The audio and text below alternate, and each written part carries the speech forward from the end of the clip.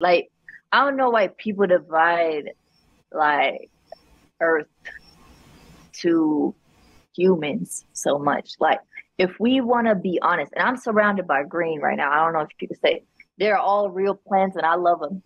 Hmm. Like, I don't know why you could see something like this, like a tree or a plant or a seed or a flower, right? And not compare it to how God like takes you through your journey.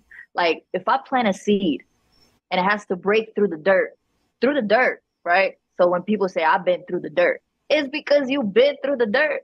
And then you crack out and then you blossom. And it takes however long that takes. You know, everybody's a different seed. So why wouldn't your experience be, a comparison, a simile to what God created on this earth?